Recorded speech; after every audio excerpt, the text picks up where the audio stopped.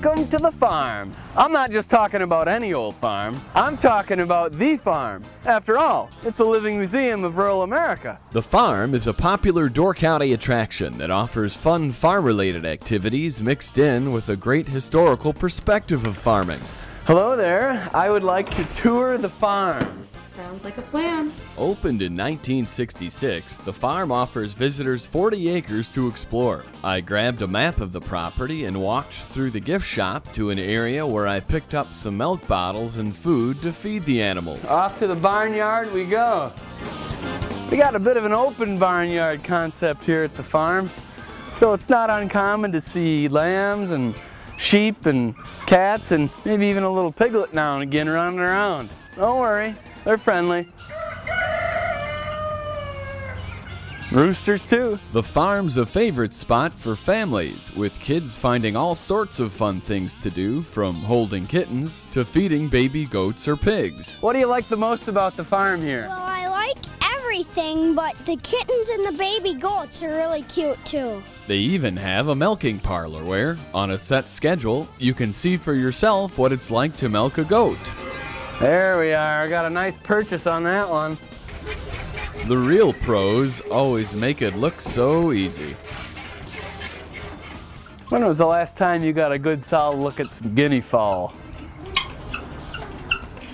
They've got a variety of animals to see in their large pasture area, including cattle, sheep, bigger sheep, a donkey, and a lively group of hungry goats. Hey fellas, this stink.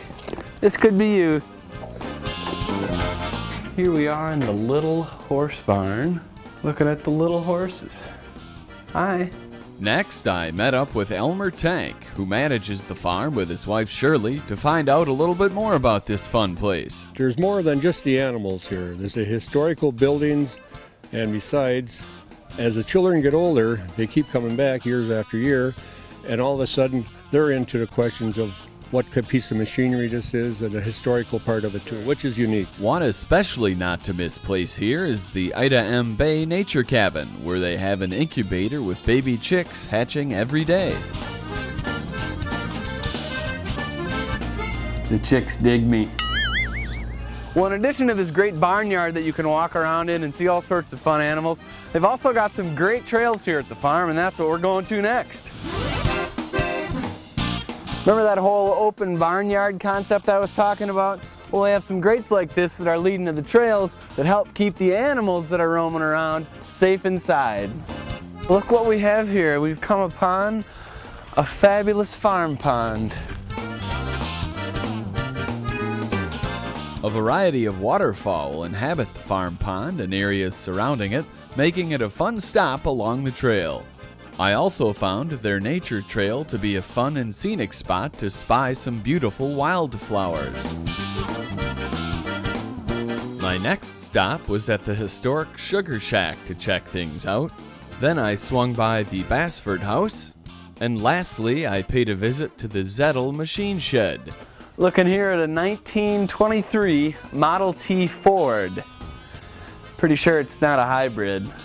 They even got a classic old-time tractor here that you can climb up on. It's great for photo ops. I think this one's going in the scrapbook. Well, you guys got to check this place out. It's the farm. They're located along Highway 57, a couple miles north of Sturgeon Bay. There's so much to see and do here. The kids will absolutely love it. They're open daily from 9 to 5, and they're open from Memorial Day weekend all the way until mid-October. I hope you guys can get up here and check this place out the next time you're here in Door County. So until next time, we'll see ya!